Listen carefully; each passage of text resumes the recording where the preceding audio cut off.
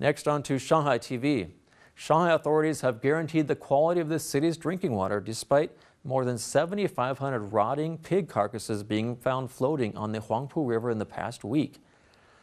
We have increased the frequency of water quality examination. 2 tests are made each day, and so far the water quality is stable and safe, said Liu Fengqiang, Vice Director of Shanghai's Songjiang District's Environmental Department. Last week, a large number of dead pigs were found drifting downstream to the upper Songjiang section of the Huangpu River from Jiaxing, Zhejiang province. Tests revealed that some pigs may have died from circovirus, a common pig disease. Shanghai water authorities said 6 water intake areas and 9 water plants in various districts were affected.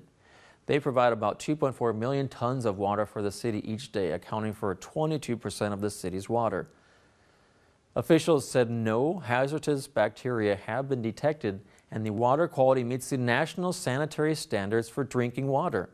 Officials said circovirus has been added as a key indicator in water quality tests. Other indicators include Streptococcus, Salmonella, and E. coli, which are also being tested for. Some aquatic plant barriers have also been established in the Songjiang section of the river. Residents remain concerned about water safety. Previous media reports said that people living near the river said it was not the first time they have seen dead animals in that water source.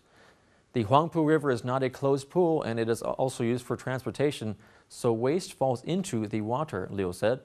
Dead pigs from the upper reaches have previously been seen drifting down to Shanghai, but there were only a few, certainly not as many as this year. In recent years, Shanghai has developed more sources of quality drinking water. The city now gets only 30% of its water from the Huangpu, as opposed to 70% previously, he added.